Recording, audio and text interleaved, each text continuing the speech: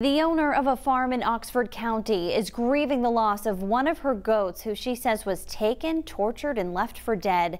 Carrie Enos is the owner of Worth the Wait Farm in Denmark. She said 2 weeks ago their beloved goat Ron was taken from the farm. Last night, Enos made the grim discovery. He was returned to his pen dead and mutilated. Now they are hopeful they can find whoever did this, and she is offering a reward for any information that leads to an arrest. I don't understand it. Sorry. I don't understand why you would take an animal. I don't understand why you would take it for 2 weeks. And then I don't understand why you would do what you did. And I hope they get the help they need because there's something wrong.